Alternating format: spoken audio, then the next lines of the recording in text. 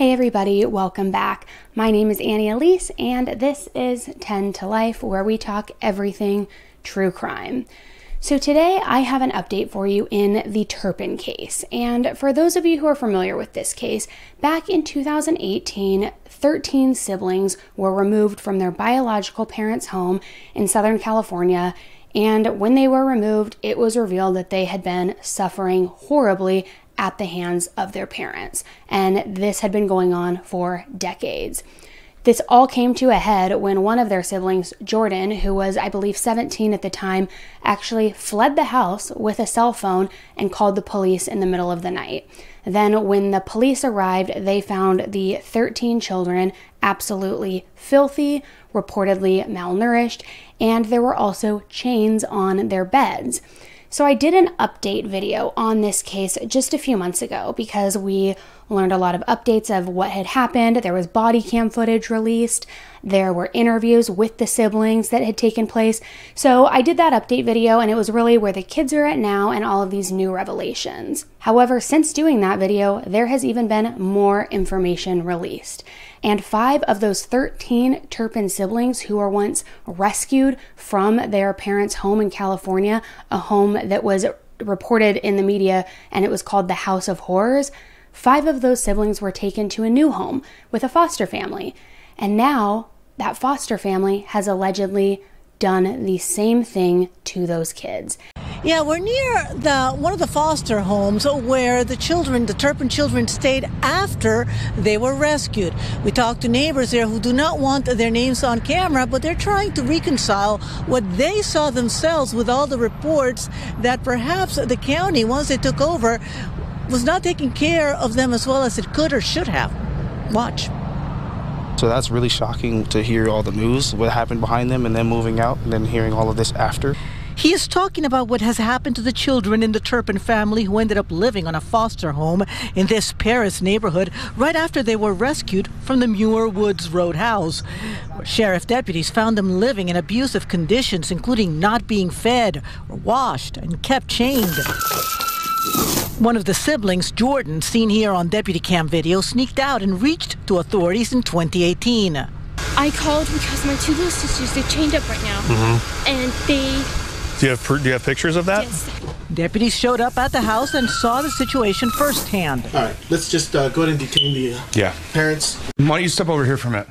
The parents, David and Louise, were arrested that day, eventually pleading guilty to 14 felony counts. They will be up for parole in 25 years.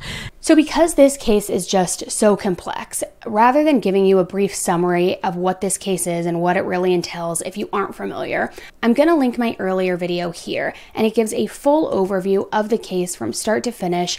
It includes body cam footage from the day that they went to the house after the police were called.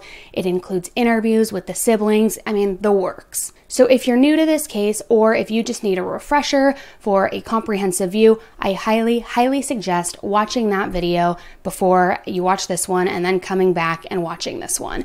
Because it's important to know the true level of detail that these kids endured previously to just fully understand how unacceptable and how awful this new update is.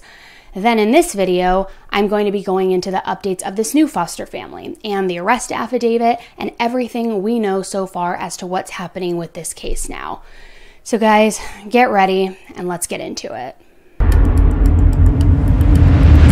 10 to Life with Elise starts right now.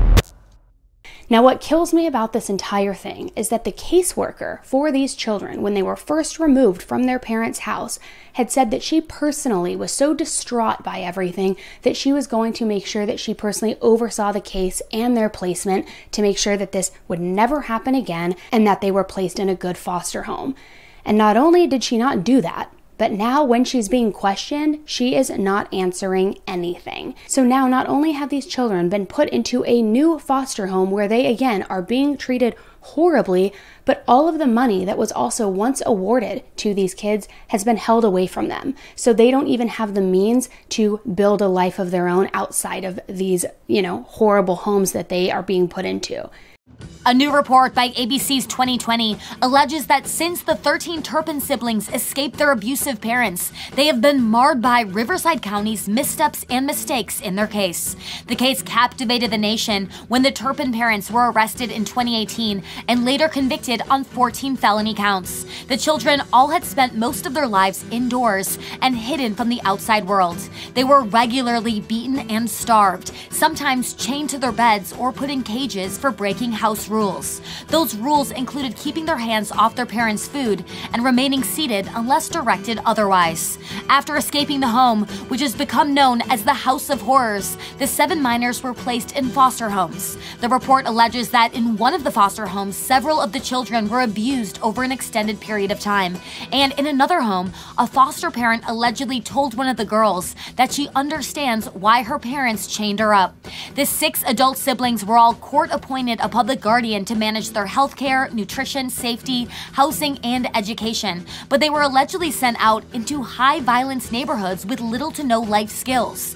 They had also allegedly been denied basic care from their public guardian, telling ABC that their guardian was often unwilling to offer simple support, such as teach them how to use public transportation, cross the street properly, and access their health care benefits. The older siblings have also struggled to find stable housing and even continue to starve. The report notes that the poor living conditions continued despite the siblings getting more than $600,000 in donations from strangers. It alleges that most of that money went into an official trust overseen by the court and hidden from public oversight. Riverside County District Attorney Mike Hestrin said that the public deserves to know what their government did and didn't do and how we failed these victims. He went on to say that it's unimaginable to him to see the worst case of child abuse, maybe the worst in California history, and not be able to get it together to give them basic needs, basic necessities. But the Turpins are a resilient bunch. The youngest 4 are now in a new foster home where their siblings say they are finally happy, and the rest are leaning on each other and learning to get by. 5 of those 13 Turpin siblings who were once rescued from their parents' home in California, a home that was reported in the media and it was called the House of Horrors, 5 of those siblings were taken to a new home with a foster family. And now that foster family has allegedly done the same thing to those kids. And the foster father has allegedly essayed 2 of those young girls over 50 times and treated the other siblings horribly as well. But he didn't do this alone. He did it alongside his wife and his daughter. Honestly, just completely foul and disgusting. A foster family in Paris has been accused of abusing several foster children, including some of the Turpin siblings. Now, 3 of the family members were in court yesterday. Marcelino, Lenny's, and Rosa Ogan are accused of physically and psychologically abusing 9 foster children, including 5 of the Turpin kids. This comes nearly 4 years since 13 Turpin children were found shackled and starved and physically abused by their parents, David and Louise, in what authorities called a House of Horrors. So I got my hands on some court documents recently that really outline the details of what happened, what's going on, and it's really, really devastating. The 5 Turpin siblings were placed with the Olguins in April 2018, and this was just months after they were removed from their parents' home in Southern California. This new foster family lived in a 5-bedroom house that was just 9 miles away from the home that they lived in with their parents and which they shared, which they were then removed. So very close by as far as proximity. But now there have been arrests made. Multiple arrests have been made as 5 of these siblings who were supposed to have been rescued have now allegedly gone through even worse circumstances with their foster parents, including 2 of the youngest siblings being essayed over 50 times by their foster father. So Marcelino Olguin is 63 years old, and he was arrested and charged with 7 counts of committing acts on a child and also charged with torture. His wife Rosa, 58 years old, and daughter Lenny, 37 years old, are accused of aiding and abetting him and also for participating in certain things. So they've also been charged in this case, all 3 of them now. So now let's go into those arrest affidavit documents where it outlines what's been going on with this foster family and what they have been putting these kids through all over again, guys. So the father was a creep, like the creep of all creeps, and apparently would tell the girls that they were sexy, and he would recommend that they not wear any undershirts, saying that they had beautiful skin and that they should show it. And he also reportedly forcibly kissed them and even pulled one of the younger ones on top of him. So the rest of the Olgin family is also accused of forcing the entire group of the Turpin children, the 5 that they had fostered, into a confession circle talk. And what they would do in this is basically admit to past behavior that their biological parents forced them to do on each other, if you catch my drift here. Now, why would they do this? I highly, highly doubt that it was an effort for some sort of therapy or healing, but rather I believe that it was because they got their own personal sick pleasure out of hearing the details and hearing the stories and having them recount what they went through. And the confession circles allegedly began soon after the children arrived at the foster home, despite the parents knowing and having full knowledge of what these kids had previously suffered at the hands of their biological parents. And one of the male Turpin siblings, who was also fostered by this family, was reportedly singled out in all of this and was treated horribly in addition to the girls, but also even worse because he wasn't a female. Allegedly, he was repeatedly imprisoned in his bedroom, he was cussed at, he was demeaned, and he was separated from his sisters. And apparently the foster family also intentionally ruined all of his media devices, phone, computer, iPad, whatever it was, they ruined all of it. And all 5 of the children were threatened repeatedly with never seeing their older siblings again if they didn't comply with the family's wishes. One of the youngest girls, who was just 5 years old, was also allegedly given a sleeping pill and then forced to stand against the wall while the defendants sprayed her with water and rang a bell in her ear. And the adults allegedly were saying to her, "You don't let us sleep, so we're not letting you sleep." And they gave her that sleeping pill. They were, saying this in her ear, ringing the bell. And because of the sleeping pill, of course, the 5-year-old ended up collapsing onto the floor. It's just brutal.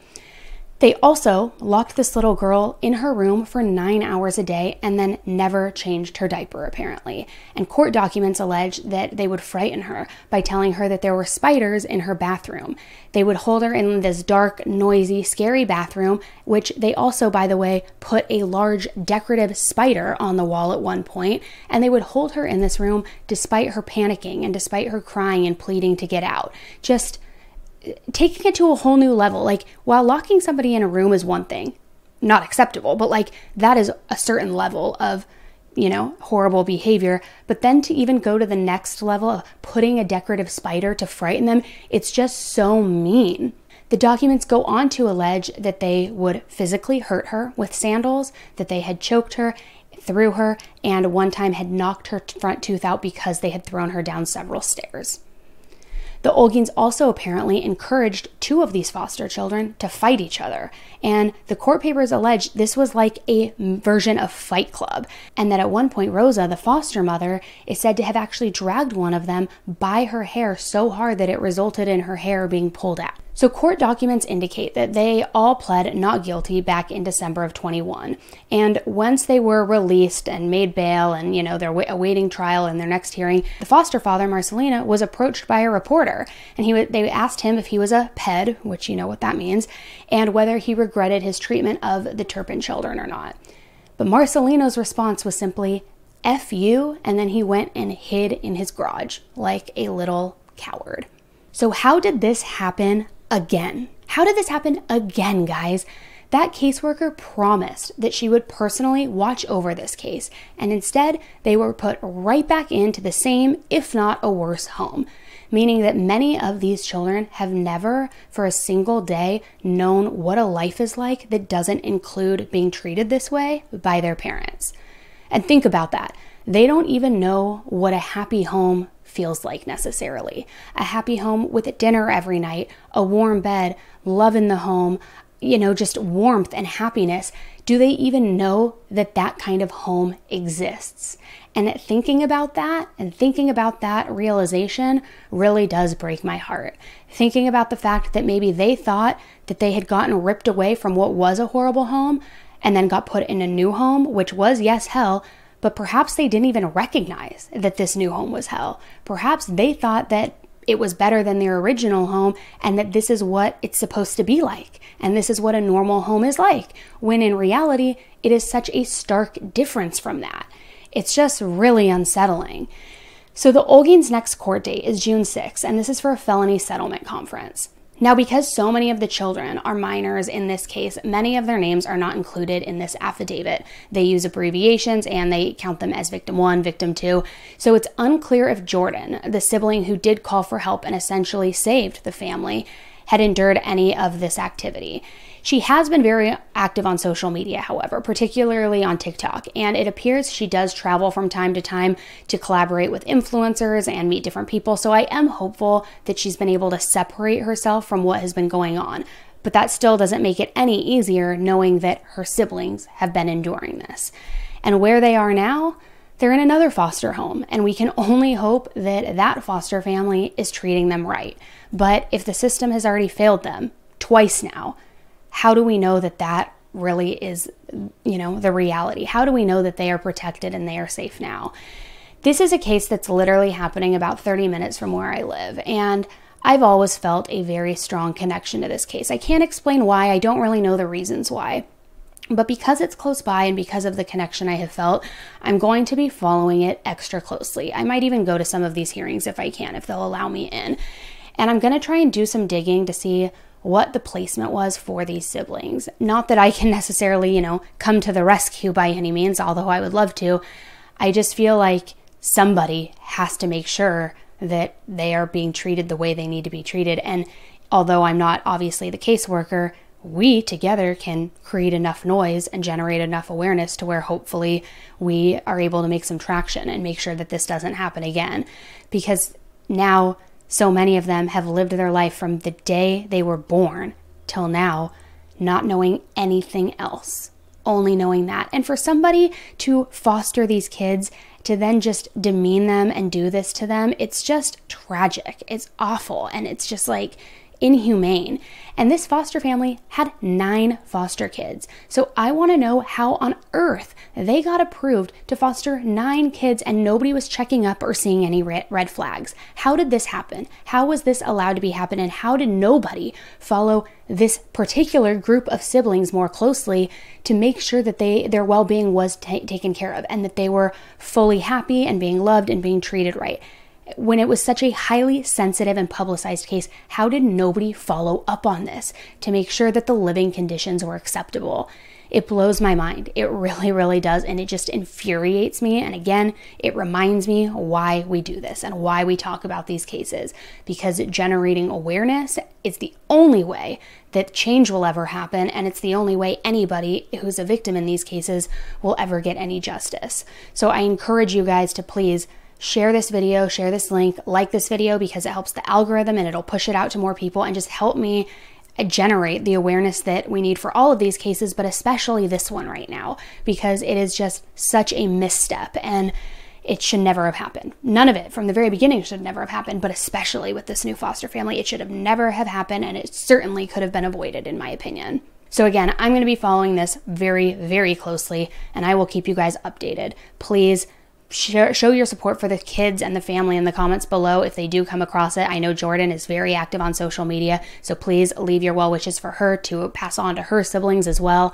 And let's just hope that this family and these kids are now actually in a loving environment, one that they deserve, somewhere that they have a warm bed, a good meal at night, and love and hugs and new clothes, and just treated the way a normal human should treat another human. Not the bells and whistles, not all the fancy luxuries, but just normal love and how you should treat a child that you have or you're fostering or you're a caretaker of.